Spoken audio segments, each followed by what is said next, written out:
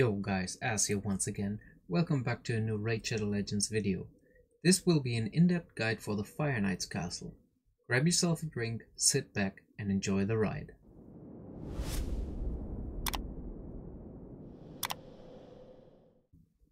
Let's start off with the boss's mechanics. We will go over his skills first. With his A1 he will attack your entire team. Additionally, he will decrease your champion's max HP by 15% of the damage dealt. This can lead your team to be less survivable over time. His A2 also attacks all enemies on a 5-turn cooldown and places a 30% speed decrease for 3 turns. In a dungeon where speed is so important, this could cause your runs not only to take longer, but also fail. Finally, his passive. This is what Fire is known for. At the start of his turn, he will put up a shield which absorbs 80% of incoming damage. It will also render him immune to all debuffs during the shield's uptime. If you don't deplete the shield before Fyro gets a turn, he will attack all enemies. Additionally, he will get healed. This attack decreases your champion's max HP by up to 40%. The damage and heal are based on the value of the remaining shield. Okay, now let's talk about his shield. On stages 1 to 6 of the Fire Knight's castle, the shield can be depleted by 5 hits. Once you reach stage 7, the shield's value is 10. This continues for all further stages. His shield will be replenished each turn Fyro takes. Most champions will apply their debuff after a hit, which means you only need to get the shield to 1 in order to apply the debuff. As most of you want to get into Fire Knight's 20, we'll discuss only those waves. All in all, there isn't much to keep in mind. Errol, the Knight champion here, hits for a lot of damage. You always want to make sure to control him. The other champions can be dealt with quite easily, but the liches could reduce your turn meter. Keep that in mind. On to the strategies. Now that we know all about Fyro's mechanics, we need to think about a way to approach them. We focus on stage 20 and will take the boss's affinity into account. While there certainly are multiple ways, we will discuss 3 of the most popular. We start with a list of useful buffs and debuffs. Let's quickly go over them. Decrease speed and turn meter and their equivalent ensure you will get all your hits in and deal damage to the boss. Increase defense, decrease attack, and veil protect your team from taking too much damage. Increased defense will also increase the damage of all your death-based damage dealers. Decreased defense and weaken will significantly increase the damage your party can deal to the boss. Block debuff will ensure your team not getting affected by the speed decrease debuff the Fire Knight applies. Heal reduction will either reduce or completely negate the healing of Fyro. Other buffs and debuffs are situational. Check out my video that I made about buffs and debuffs to find out if they are applicable to your team. If you have 3 champions with a 3-hit attack on their A1, you will break the shield with relative ease. Once the shield is removed, you want to apply your debuffs. The rest is rinse and repeat. Why would you run this strategy? With this strategy, you want to bring the shield down as quickly as possible in order to deal your damage. If you can bring the shield down before the Fire Knight's turn meter is around 60%, you will get enough time to deal damage and apply debuffs. While turn meter decrease would be helpful, it's not necessary, since you get rid of the shield quickly enough. Your team needs to be fast to execute this strategy, and their damage output has to be high. This strategy also shines if you can combine it with ally join attack. Which champions are good for this strategy? Take a moment and pause the video to look at the champions in the image. When building a team, think about synergy.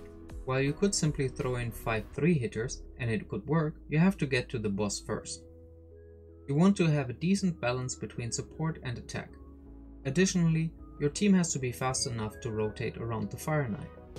For stage 20, speeds in the ranges of 180 to 220 should suffice, depending if you have an ATB booster.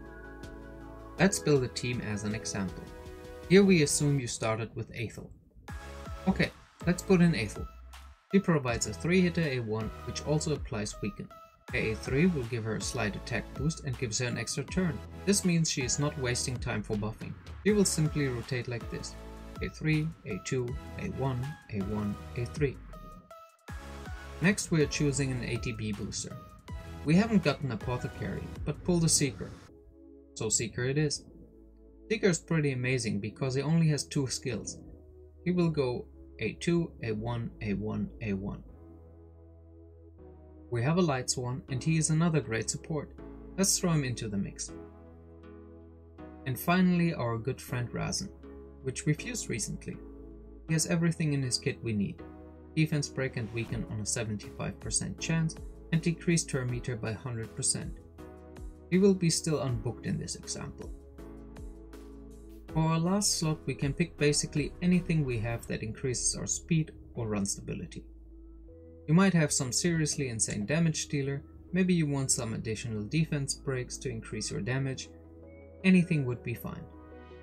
As you can see, you're fairly flexible with this strategy once you put 3 champions with 3 hit A1s into the dungeon. Depending on your roster, this can change significantly. Okay, that was a lot to take in, so let's take a short breather. While you get a fresh cup of your favorite beverage and maybe a snack, hit subscribe if you haven't yet already. If you also hit the bell, you can ensure to never miss a new upload of mine. This would also help me out a ton.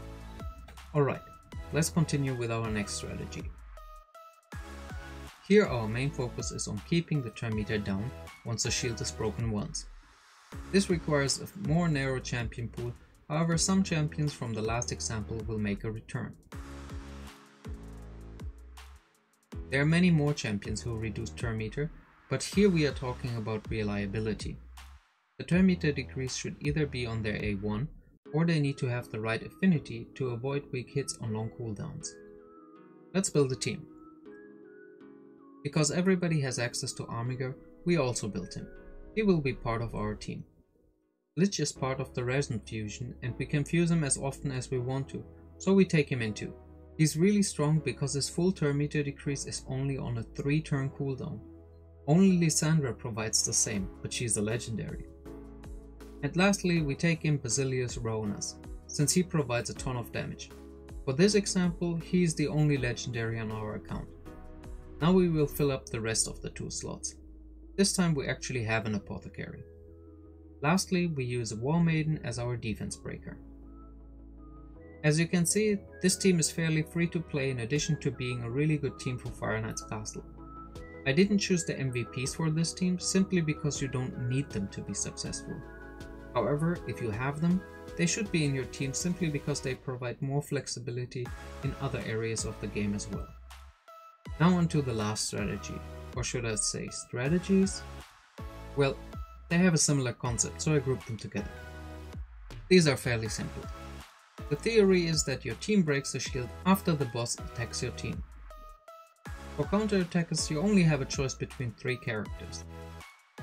Martyr is MVP here, since she provides defense break on her A1, decrease attack, defense buff, and an AoE provoke. She has everything in her kit to make your team survivable through the waves and the boss stage. What differentiates counterattack and reflect damage is that counterattacks work off your team's A1. So if you have any multi-hit A1 character, it will hit Fyro for that amount of times. Next we go over reflect damage. Reflect damage is, like counterattack, a buff. We focus on the AoE version of this skill rather than single target. Because the hits are counted once per champion, you can get a maximum of 5 hits on the boss with this buff up. This is why single target is simply too weak to be mentioned. Here are the champions with this buff. Building teams for this is also fairly simple. Use one of the champions for either counterattack or reflect damage and add 4 champions. Your team template should consist of something like this: ATB boost, speed buff, reliable turn meter decrease like Allure, Armiger or Lich. You might get away with one Cold Heart, Lua or a Soulbound Warrior, but their cooldown is 4 turns. In that time the boss could get his shield up again and your turn meter decrease might go into the shield. Lastly, you want to have strong damage dealers to kill Fyro in a reasonable amount of time. What you saw in the background is my team. I'm using a counter-attack team simply because I already built the champions for other purposes. It just so happens that they are perfectly suited to be my Fire Knights team. Once I get to Spiders 20, I will test if I can use the exact team there too. It's a decent team that still needs a lot of work, but as you can see the concept works fine. Thank you so much for watching. I really hope you enjoyed it and learned a bit. Hit the like and subscribe buttons to get this guide to more players. It means a great deal to me. I'm looking forward to making guides for the rest of the dungeons in the same style. Let me know in the comments if you have suggestions or feedback. I will see you in the next one, and until then, enjoy the grind.